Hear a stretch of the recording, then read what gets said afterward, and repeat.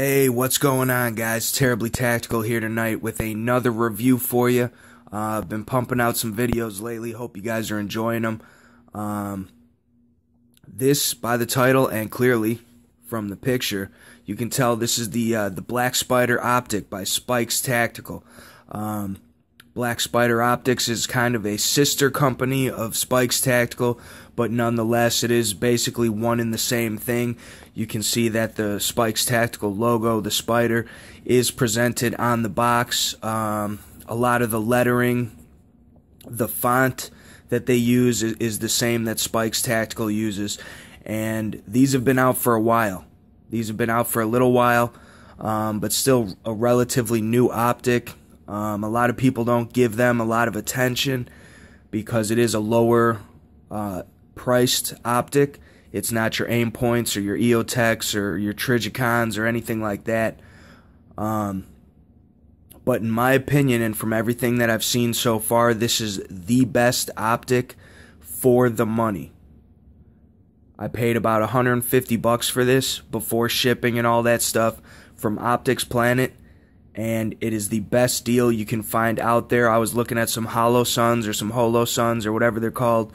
Those look really nice too. They got a lot of positive reviews, but I like Spikes Tactical. I like their rifles. I like the stuff they put out for the ARs, and I figured this would be a great addition to my new Smith & Wesson M&P Sport 2. So I picked it up. I've been looking at these for a while. I've watched a few reviews. The one that a regular guy did from the Regular Guy Firearms channel was really, really dope.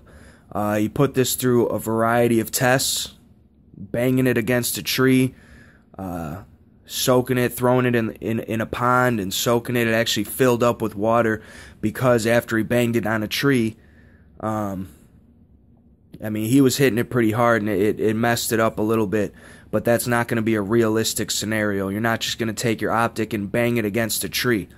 But he did a pretty decent torture test on it, and it held up well. The optic stayed on, it stayed zeroed, and that's what I like to see. And for 150 bucks from a very reputable company, I think that's great. So I went ahead and I invested in one, and I'm going to get into the specs here. We're going to unbox it. Of course, I've already unboxed it, checked it over, and took the liberty of installing the battery already.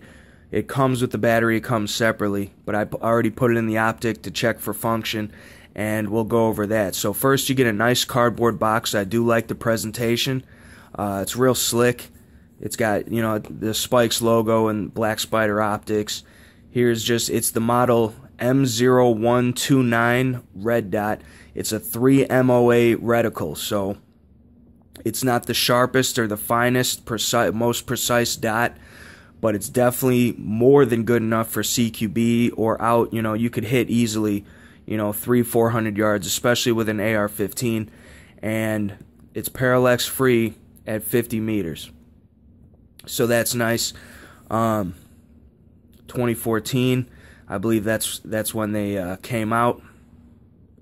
And here goes the unboxing. So you're gonna have a nice little foam piece on top, followed by the included lens wipe. It's a little microfiber towel, lens cleaning towel. It's decent, it's nice. They give it to you free. I like that.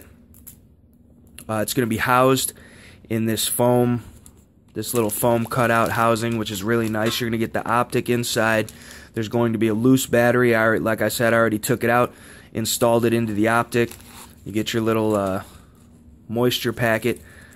They give you the tool, I think it's a Torx star key that's needed to install it to the rifle. Matches the hardware on the mount because this optic actually already does come with a mount, and it's actually quite a nice one. And you're going to get your paperwork here. This is a pretty basic owner's manual, but it's simple. And I read through it real quick, and it's just real easy to pick up on if you know nothing about optics or anything like this, if you're brand new to it. So it does give you a good explanation. It's got a lot of nice features. You can see this. There. Finally, this thing's going to focus, huh? Nice. So you guys could pause the screen, look at it if you want, but you can clearly see You know, the specs on that, pretty decent, especially for $150 optic, and especially by a very reputable company that's been around producing a lot of stuff, a lot of great stuff. Now they got Mookie as their rep. I think that was a great move on Spike's part, and I really like Spikes and everything they put out. So that's pretty much the little swag that comes with it. The cleaning cloth, the lens cloth, nice presentation box, like I said, real simple owner's manual, and the tool for the optic. So I was gonna knock this review out. It's not really a review because I have not even mounted this to my rifle yet. Took it out of the box, played with it a little bit, but this is a first look, first impression, a little bit of some specs and some features, and I will definitely update you guys, give you guys some shooting vids of me actually using the optic, and we'll go from there. So this is how it's going to come out of the plastic, minus the battery already being installed. I did that. This is the optic. It's very much aim point looking, and I like that a lot. This is your battery compartment. It holds one AAA battery, which I like. It's a very common battery. They're inexpensive compared to CR123, you know, or watch batteries, that kind of thing. You've got your turret, I believe, for this one's either windage or elevation. Let me see. I know I'm looking like a noob right now, but I haven't even really messed with it that far. So, alright, so that is elevation. So the top turret is going to be for elevation adjustment, and the side turret is going to be for windage.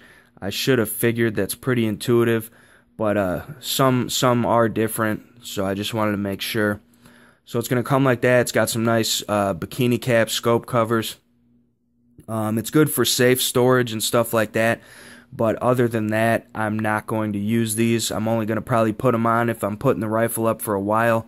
But me and how much I shoot, that's probably not going to happen. It's really, really tough grade aluminum that the body's built out of. The mount itself here is a billet mount. It's completely billet, and it's a nice mount. It does detach from the optic itself, but as of now, it's proprietary the way that it mounts, so this will be the only mount as of now that you can use with this reticle, which I don't mind.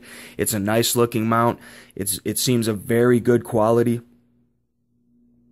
This is your mounting system. You're going to back out these screws to loosen it up, affix it to the rifle where you see fit, tighten it back down. I would definitely Loctite all the screws on important things like that. And it is serialized. And other than that, it's pretty simple. You'll see the front of the optic does have that, that's pretty clear too. It does have a reddish tint to it, red, yellow, you know, it's a multicolor tint. But then from the rear, you can definitely tell there is a slight hint of the color looking through it. But it's really not that big of a deal, and this is pretty much with most red dot sights. So here's your power button, and then here's your brightness and your dimming settings. One thing that's super nice about this optic is that it has this ambient light sensor. So it actually has a mode. As soon as you hit the power button once, you'll see the dot is now on. And it actually, when you hit it once to turn it on, all the time, no matter what, it's going to be on auto mode. So this light sensor picks up the ambient light in the room, outside, wherever you may be, and it adjusts the brightness automatically according to how much light there is. So if it's brighter out, you're going to have a brighter dot. If it's not as bright or it's dark, you're going to have a dimmer dot so it doesn't completely obscure your sight picture. And that, I think, is really freaking dope. I don't know of any other optic that has that. I'm that none that I've followed, none that I've seen, that That's a really, really nice feature, especially on an optic that costs $150. If you want to go into manual mode, you're going to hit the button again, hit the power button again, and then you'll be able to either dim or brighten up the optic. So you could dim it down. Well, you can't really, I guess it's not going to come through that great. Yeah, you could dim it down. And then you could brighten it back up.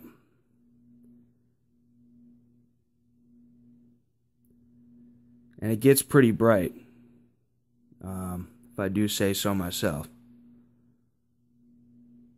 Yeah, that's pretty bright. And then you could dim it back down, you know, as much as you need to.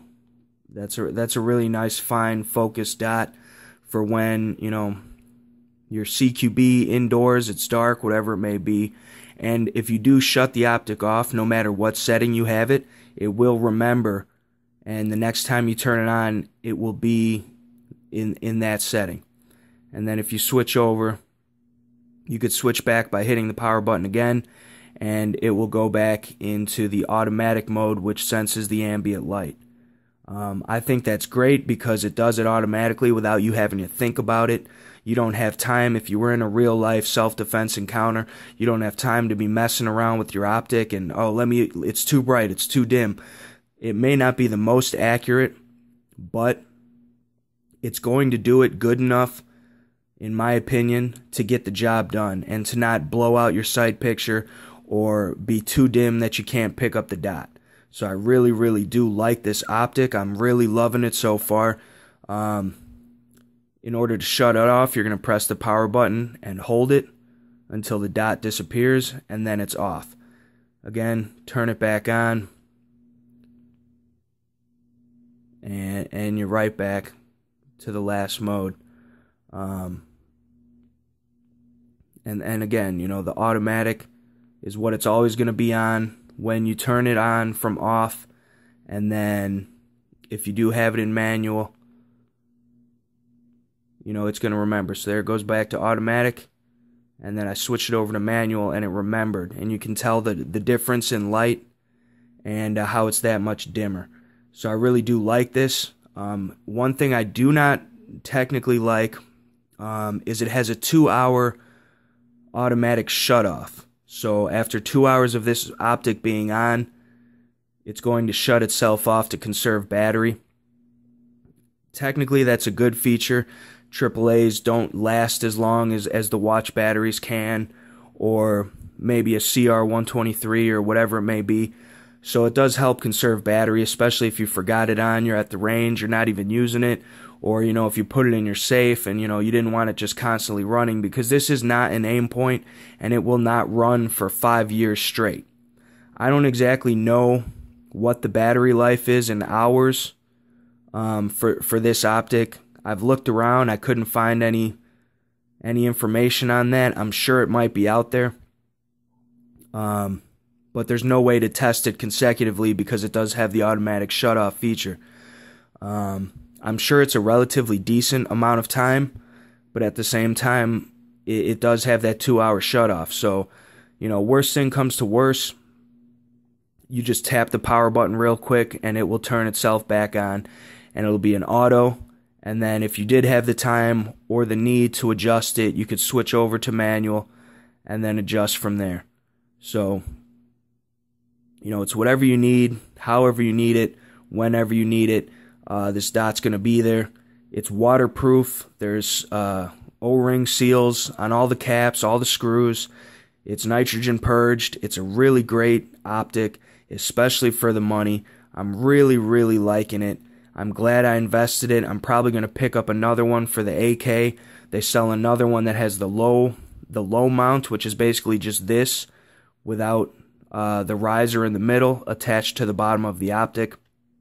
And it would go on, say, like an Ultimac rail or something of that sort. And I'm just really impressed with this. In hand, the quality definitely comes through. The fit and finish is impeccable. And for such a great price, I'm really amazed. I'm really blown away. I can't wait to get this on my rifle and take it to the range, sight it in, and start using it, because this will definitely be a part of my home defense, part of my life and liberty stash of firearms. And you could definitely use this hunting. I mean, some people are going to say, oh, no, you know, it's not a go-to-war. It's not a go-to-war scope or dot. You know, I wouldn't trust my life to it. And I haven't used it. I haven't put it through any tests. But from what I'm seeing and from what I've already seen in other guys' videos, I would trust my life to this. It seems very, very high quality. Seems like it'll hold up to a lot of abuse.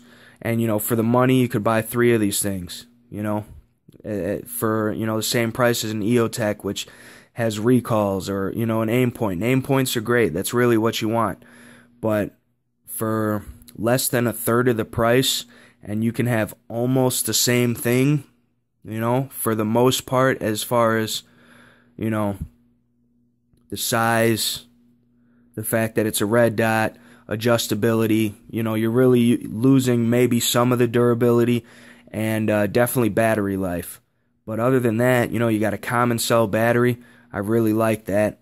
And the mount comes with it. You don't have to go spend 20, 30, 50 bucks on a piece of aluminum to mount it. It comes right out of the box with the mount. And with this specific mount on mil-spec standard front and rear sight heights, it provides you a lower 1/3 co-witness, which in my opinion, that's what you want. You don't want a true co-witness. That I might explain in a later video. I purchased a whiteboard to be able to explain some things, draw some things out, do some more conversation videos, explanation videos, that kind of thing. So maybe I'll get into that in a later video. But the mount that it comes with provides you a lower 1/3, and I think everything about this optic, everything about the company, Spikes Tactical, and everything about the price that you pay is just absolutely perfection. It's great. I'm super thrilled. I'm super stoked about this. I can't wait to get it on the rifle. And that's that.